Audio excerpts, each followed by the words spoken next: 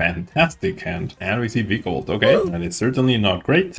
Okay, my Comfey might actually end up surviving. Well, they could play double Zapdos. These sort of decks will definitely be on the rise to try and counter. There's a Paralyzing Bolt, so no item cards for me, which is not the end of the world. It's gonna be a rough match for sure. But yeah, I mean, you want a hard counter towards deck. That is how. I feel like Charizard might be the way I win this. Bench the Charizard attached to it.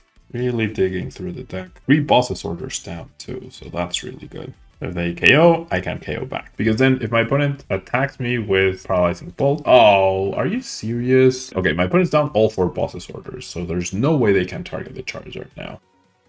Now we go Clara, get back Sableye, and we'll get back both Fire Energy. Patch. So that should be it, right? How do you survive that? You can. There we go. Barely, but we got there.